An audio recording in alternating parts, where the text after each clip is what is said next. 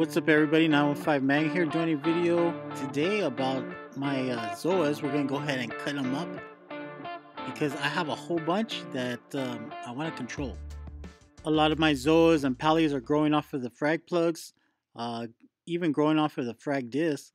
So I'm going to go ahead and get them, cut them up, put them in the tank. But what I'm doing right now is I'm seeing which ones I want to cut up. I'm making a mental note, because once you start fragging, it's good for me to stay in a rhythm of like, okay, I'm going to hit these ones up. These ones are coming off of the frag disc. I'm going to get the next ones.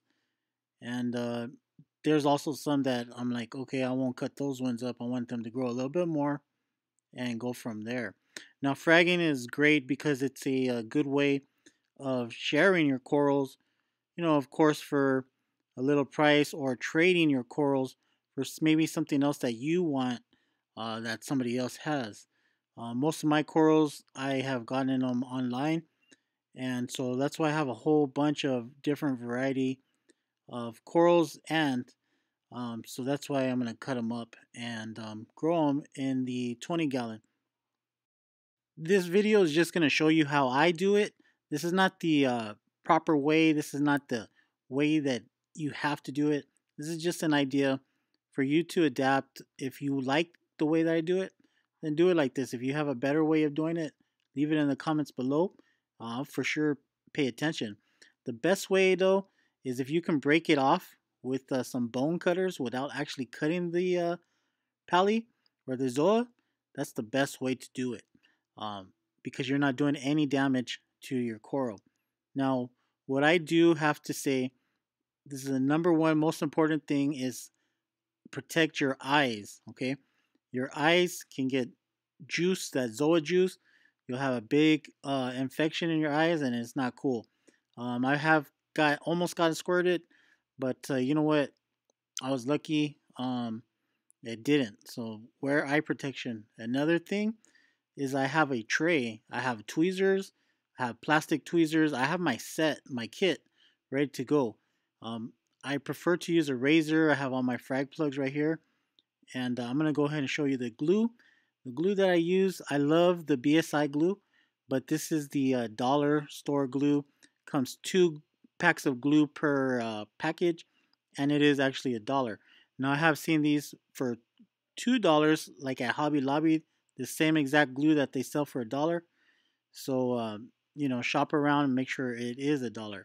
Now the thing that I like to use is a clean, brand new razor. Okay, I use this razor, cut up the pallies and scrape them off of the frag plugs, but you can not use a rusty razor.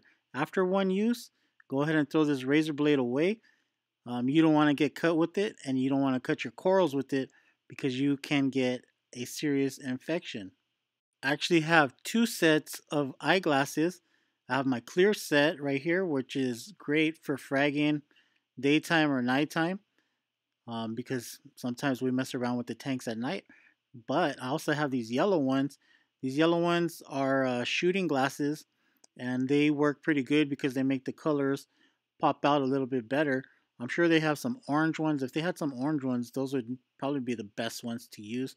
But you can see that the yellow ones kind of make things stand out a little bit better, and it's a little bit easier. It really doesn't make a difference, but the yellow is cooler, and they work, protect your eyes. Now, what I like to do, I like to turn off the flow in my tank. I have 2 pumps, QP16s, so I like to turn the flow off on my tank, so that way I can frag a lot easier, see what I'm doing. And I also take off my auto top off. The reason why is because when I have my hands in the tank, I'm moving rocks around and things like that, I don't want the thing to send off an alarm or just keep pumping water in there from me removing rocks. Whenever I do my fragging, I like to do it above the tank. I like to do it sometimes inside of the tank. I don't like to frag on the kitchen table, on the counter, where you're going to be eating and things like that, because you can get poison.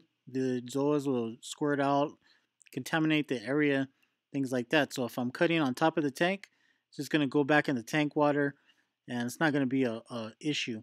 You do want to wear gloves, and also while I'm on top of the tank, I can see, those ones are growing. Those ones look good. Those ones, I can plan out the zoas that I want to frag. Not only that, but I love the top-down view, something that you don't get to see on my tank. Being a 180, it's actually not that tall, but my stand itself is holding it pretty tall. So I'm about 6 something feet in the air. And what I did is I prepared my frag plugs first, put the glue on there, little dab, then I start cutting it. And I like to use the razor as my tool. Once I make that clean cut, I use my thumb, slide it right over top of the frag plug and the glue, and slide it in place, and then just dip it in the water so that way it can cure, and just repeat the process.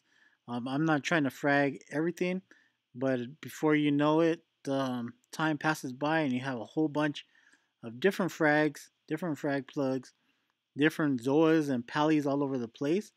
I do put them out of the way of the main flow, so that way the glue can cure and the zoas will not fly off so easily. But this is just how I do it. Hope you guys enjoyed the fragging video. A lot of people can use iodine. What iodine will do is will protect your pallies from getting an infection. So it's just something to think about. Little advice there for you guys. Thanks, guys. You guys have a good one. Like and subscribe and take care.